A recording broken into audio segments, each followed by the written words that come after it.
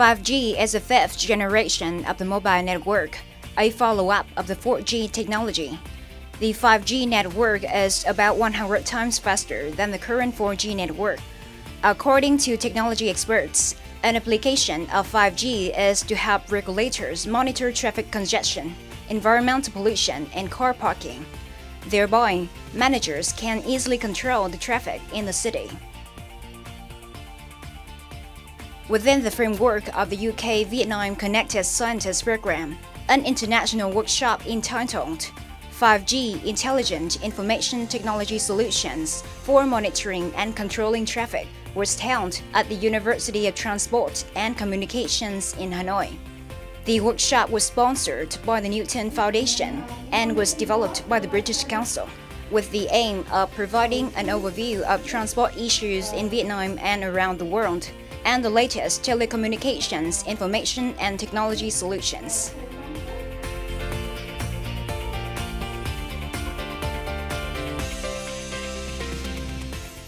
Greetings from Vietnam on VTC10 Net. 5G technology has been widely applied in many developed countries. So when is it possible to be applied in Vietnam? In today's show, we have a conversation with Associate Professor of Communication Networks Huân from the Middlesex University on this topic.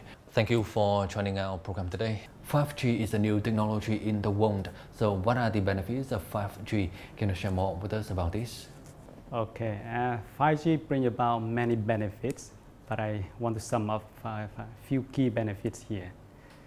And the first one is high speed. Wow, it's extreme compared to previous generation networks. 5G brings about like 100 times faster than the previous generation of 4G. To make it in perspective, if we want to download a high-definition movie, it takes less than 1 second in 5G. But in the 4G network, it takes about 10 minutes. And even in 3G, it takes 10 hours to do that. So it's much, much faster. The potential is huge. The second benefit is about the low latency. We talk about latency means the delay here. So we don't have the much delay in making a phone call and using the mobile phones. In the 4G networks, the delay is around 40 to 50 milliseconds, but in 5G, it's less than 1 millisecond. The third benefit is about the greater capacity. Now with the much greater capacity, 5G can serve many services, many users, and many applications at once. We can do high-definition video streaming at the same time serving the connected vehicles and many other smart home, smart cities applications. They all connected to internet, and it is possible with 5G. And another benefit I want you to point out clearly that reliability. Because in 4G, we are not be able to trust 4G completely to be able to use that for the self-driving car. But in 5G, it's very much possible. So what are the solutions in applying the 5G in the transportation system? 5G would be the key ingredient for smart transportation. Why? Because 5G, as I said, with the greater capacity, low latency, at the same time being ultra reliable. So it makes the self-driving car possible. It has become reality now. And at the same time, because those benefit from 5G, we have now increased visibility and control over transportation system.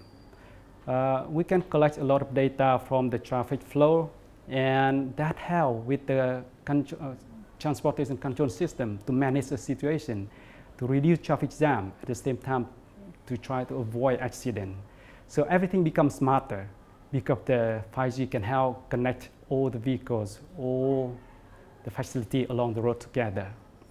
And one key thing about the safety and reliability, and 5G allow that now, for example, in emergency case, everyone's still connected, and in some of the accident case, people can be rerouted to their different routes. So adjust to the new situation. And even that happened in the traffic jam as well. Participants in the traffic can always make and adjust the routes along the journey and reroute to the better one. Another one is that traffic lights now become smarter. It can adjust the lights according to the traffic flow and reduce the waiting time. And actually, it sounds small, but actually it adds up to the huge cost saving for the whole economy. In your opinion, is the trend toward the smart cities the reason why 5G will be applied widely in the new urban areas and especially in the transportation system? Absolutely. But first of all, what are smart cities? Smart cities are the ones that with the smart traffic management system. You got the very smart algorithm to help for example, the car navigation system. It allows you to choose the best route, to optimize based on the traffic data, to make sure that everyone travels in the best possible way, the fastest way. It is clear that 5G is a key ingredient that for connected vehicles to happen.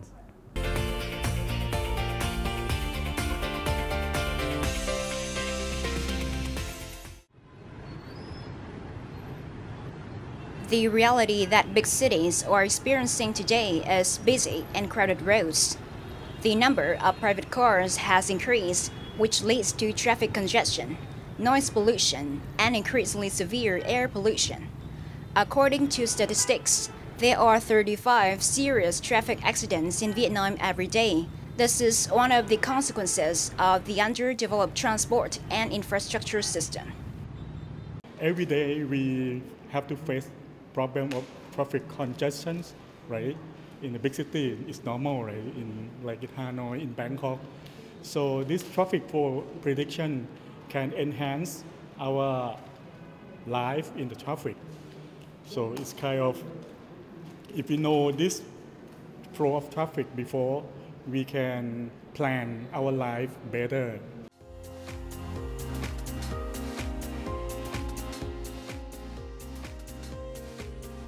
Nowadays, 5G telecommunication technology is being studied extensively all over the world.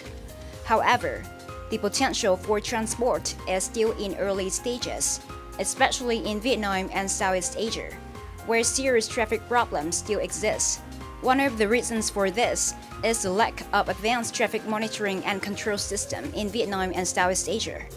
Traffic accident prediction solutions, intelligent position tracking system, monitoring system, and new solutions to reduce accidents, improve the driving conditions for traffic users, and reduce the impacts on the environment have been addressed by many experts.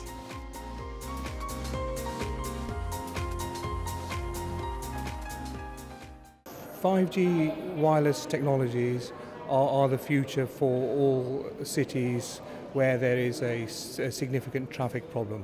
Through the use of sensors, environment, the monitoring of traffic, cars, we will be able to do better planning of the traffic situations.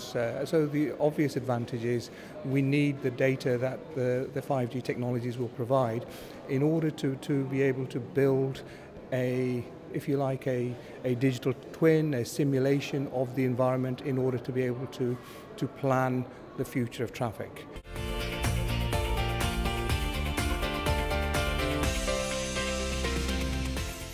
What are the difficulties in applying the 5G in the context of Vietnam?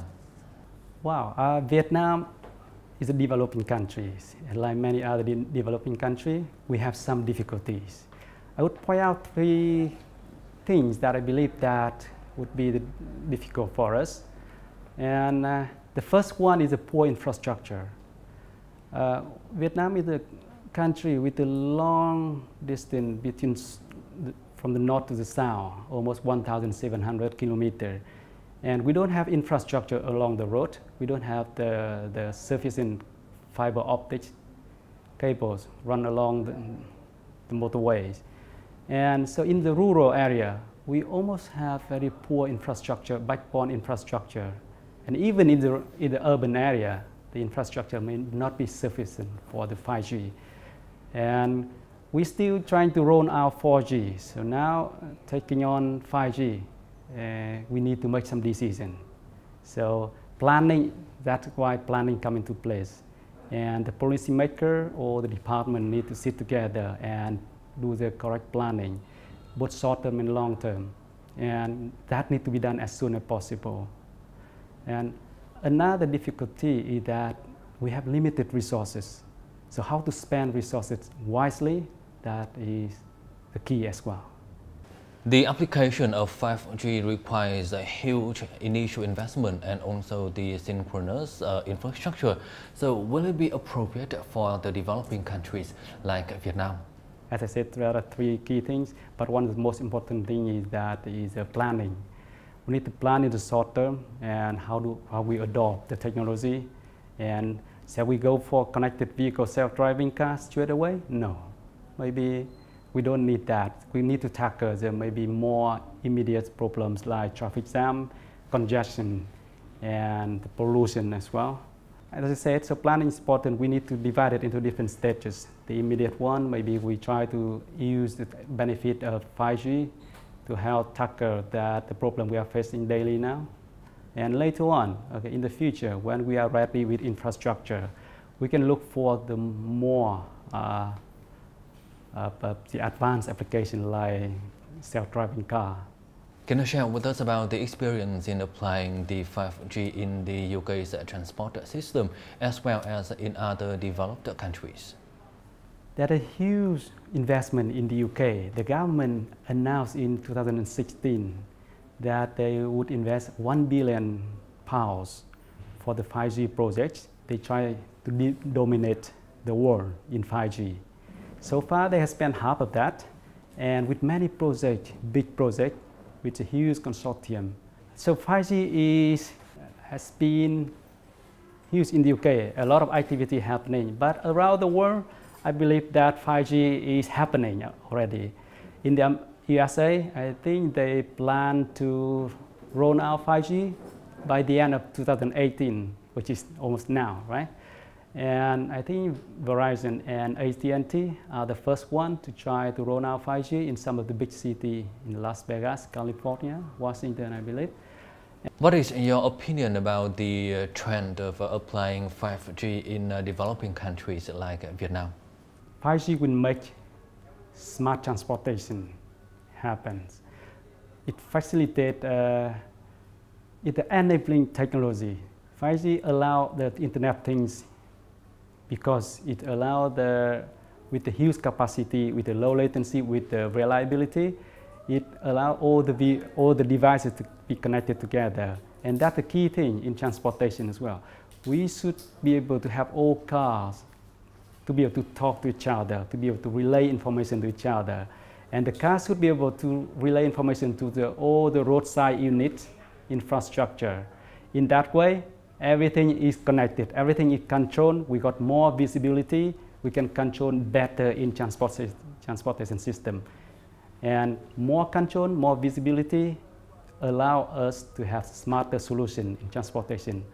So definitely that is happening very quickly. And that's why all the big companies around the world, BMW and even Google, they are trying with the robot Uber or robot car. And they are testing that at a different successful level. Once again, thank you for joining us and for your meaningful sharing today. And that's all we have for this episode of Shine Vietnam today. For comment and feedback, don't hesitate to write to us at shinevietnam@netvietttv.net. Thank you for watching and goodbye for now.